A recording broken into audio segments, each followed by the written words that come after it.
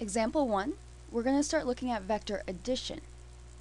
So we're given the two vectors u and v, which are depicted below, and we're going to construct a graphical representation of u plus v.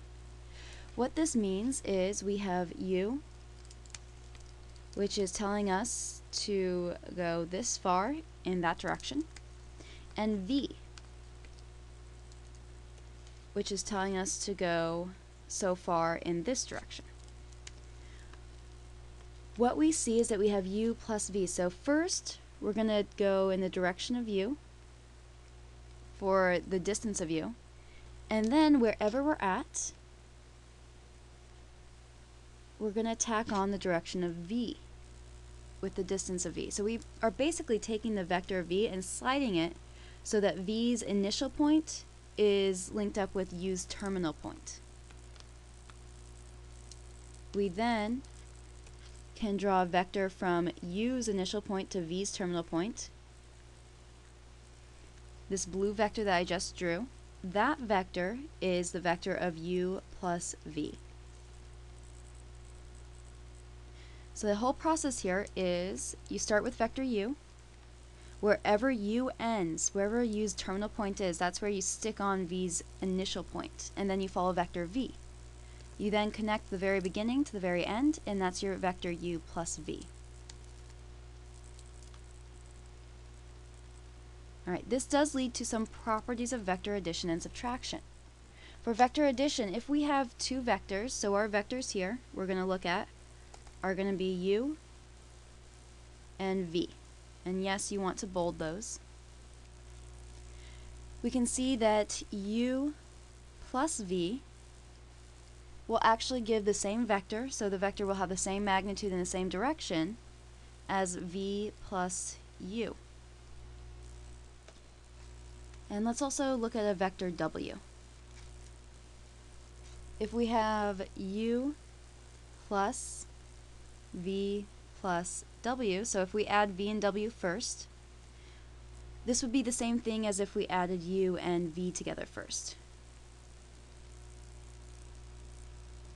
If we have a vector u and we add a zero vector to it, so if we don't go anywhere, this is the same as not going anywhere, and then adding the u, which is just the same thing as vector u.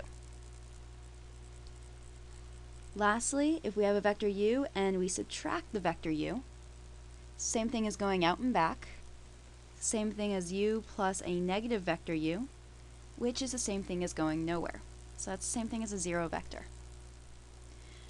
Those are all your properties of vector addition. We can also look at scalar multiplication, and for this we're going to use, oh shoot, there we go.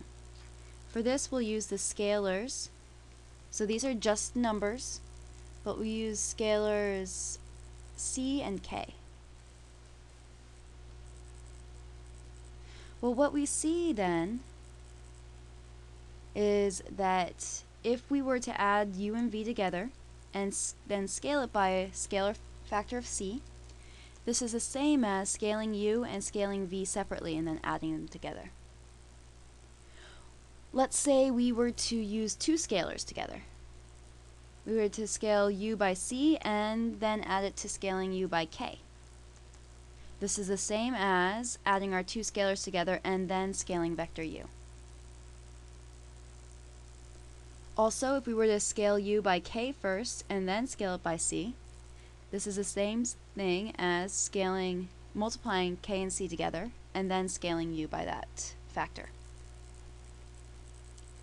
If we used a scale factor of 1, this is the same thing as just having your vector. Also, if you use a scale factor of 0, this is the same thing as having a 0 vector. And then lastly, if we were looking at the magnitude of u when it's scaled by a factor of a, this is the same thing as just looking at the magnitude of u times the absolute value of a. So those are the 9 properties that you should know about vector addition and subtraction. And then here's the basics of vector addition.